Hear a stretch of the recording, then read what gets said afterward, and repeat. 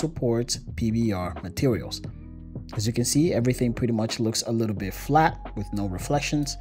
And if we go over to the material tab and select this wood material, you get your typical color adjustments and size and opacity.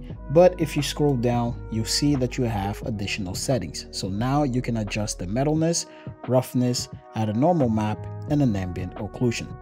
The metalness setting controls how much the material will reflect. Because this is not a metal material, we're going to keep this at 0. Roughness also controls how sharp the reflections will be.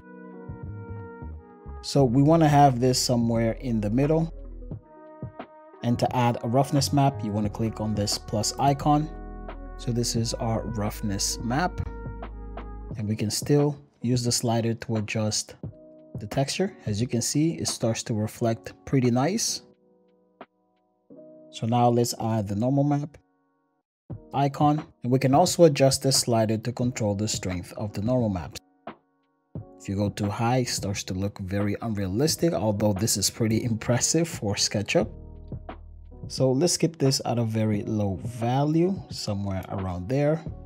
Now for the wood table, I also like to add the ambient occlusion map, as it could add some more details into the grain of the wood. And once we bring a texture in, you can see that it looks a lot darker because it blended both of those textures together. Because this is looking too strong, we're going to take down the value of the ambient occlusion.